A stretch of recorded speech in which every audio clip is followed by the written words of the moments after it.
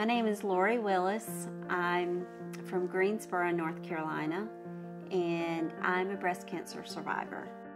My grandfather had stomach cancer. My father had colon cancer.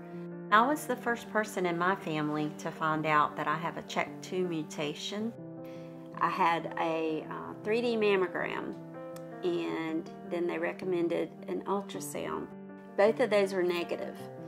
So normally, without knowing that I had CHEK2, that would have been it. I'd be, oh, cool, I'm good. Because of CHEK2, they said, well, there's one more test we want you to have.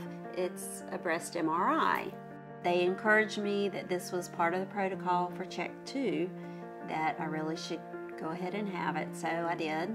And I get a call back that I need to have a biopsy.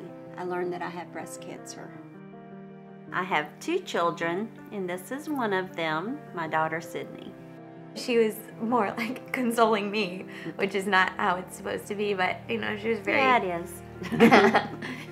If she hadn't had the genetic testing, we never would have known that there was anything going on with her.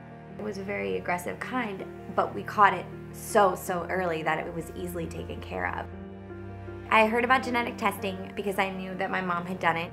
When she found out that she had breast cancer, at that point I knew that it was actually really important for me to go ahead and get it done and find out if that could happen to me too. We are proactive about our health because we want to feel good and be healthy and live a long life and be able to do things that we want to do.